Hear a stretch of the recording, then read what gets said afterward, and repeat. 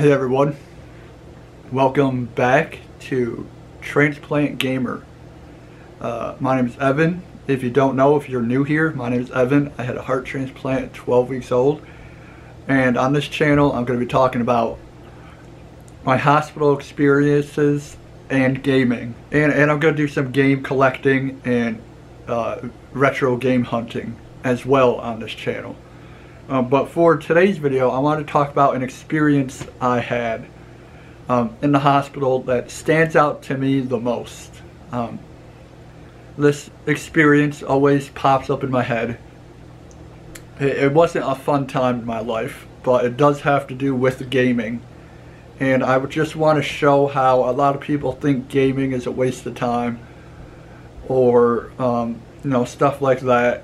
And it's actually used in hospitals, video games. I know especially today, but even back when I was younger, they were using video games for medical reasons. And I want to get into how it was used for myself and how video games helped me through my hospitalizations and my surgeries and my procedures.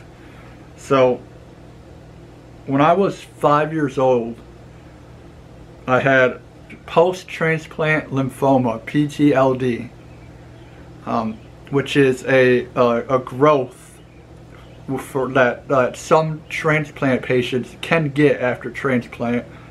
I had it in my trach, in my throat. So I had a tracheostomy, which is a trach that you breathe out of. It's a tube, if you can see right here, this scar going across, and this little indent right here, that's where my trach was. So I would breathe through here, through this trach, and let me see if I can, there you go, here's the scar, and there's where the trach was, right there.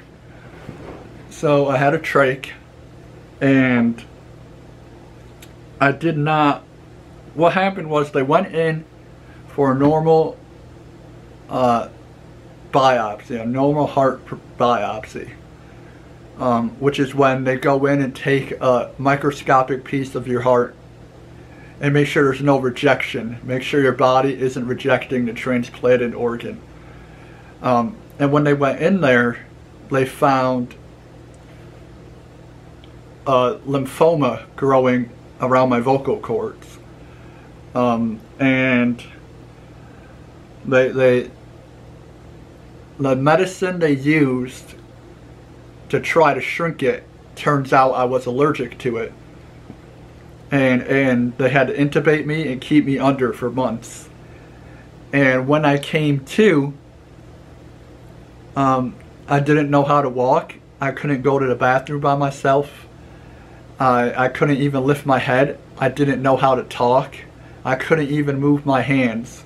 It was like I was a baby again. I had to learn to do everything. I had to learn to read. I had to learn to walk. I had to learn just how to lift my head, how to use my fingers, how to hold stuff, how to sit up. I just had to learn how to sit up and use my muscles to stay up. And I still was into video games before all this happened. I was a big gamer, and I had a trach in during this. So a lot of the time in the story, I couldn't talk.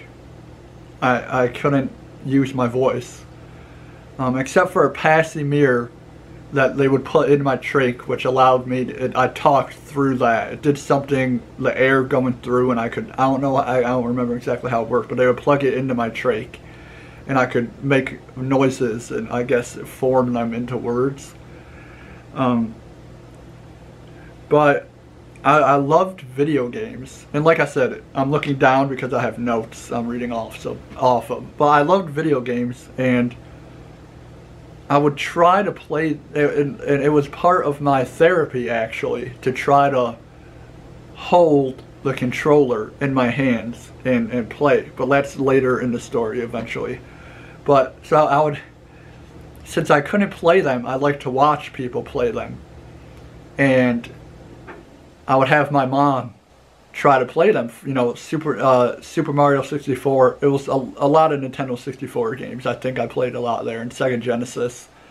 And I guess my mom told me I would get frustrated because she wasn't good at it, and she kept failing and wasn't doing it right. And she said that she met a young kid, maybe 16, 18.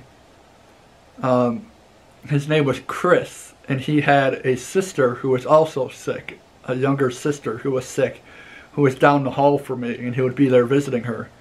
And just like any boy that age, you know, he sometimes got bored sitting in the hospital room, just sitting there. And so what started happening is when he would come to visit, he would come to my room and play video games for me. And so I would tell him what game I wanted him to play, or he would pick, and I would just sit there, and I loved it. It was the best. When Chris came into my room, it was the best time. I just got to sit there and watch him play video games, and it made me so happy, and I loved it. And I just liked, since I couldn't do it, I loved watching Chris play them. He was really good at them. As, you know, when I was younger, to me, he was, you know, the video game master to me. He was really good at it. And eventually they started, like I said, I'm going to get back to, they started using video games as part of my therapy to get my hand-eye coordination going. Because I also lost hand-eye coordination. So video games actually helped build up my hand-eye coordination and get those muscles and reflexes working again.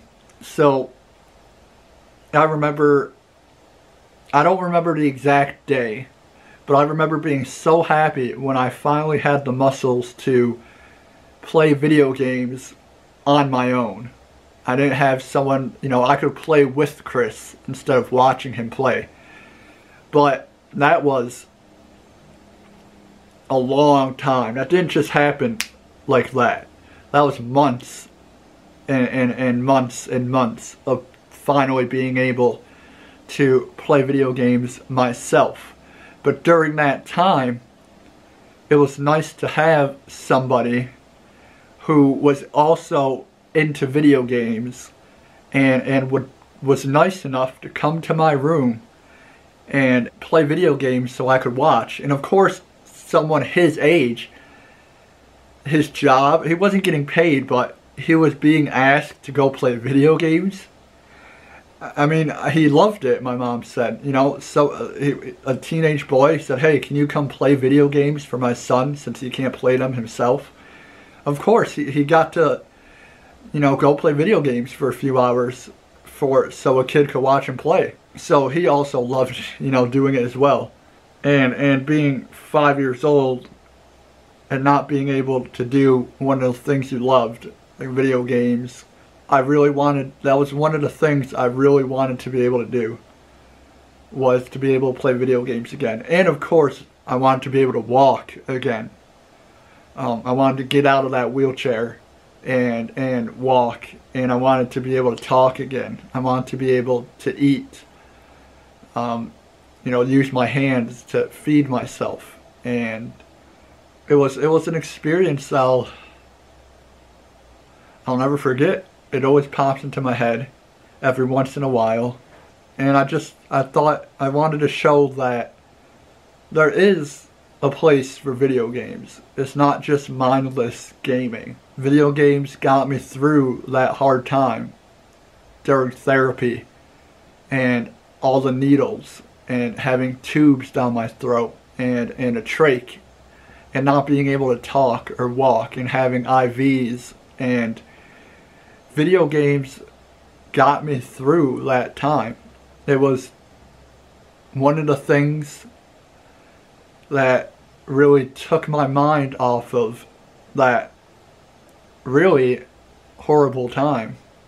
But there were also good parts about being there. I made a friend. Sadly, we lost connection. I lost connection with Chris too, but I had another friend who was also in a wheelchair. When I could lift my head, I got my own wheelchair. So I thought this video could talk about how video games can help if used correctly. They can help with hand-eye coordination and, you know, rebuilding the muscles in your hands and your fingers to be able to push those buttons, use the joystick, use the triggers, just hold the controller. They used to have to, I'll show you this. So let's just say this is a pillow and I'm sitting in a hospital bed. Well, not say this is a pillow, but let's say this pillow's in my lap.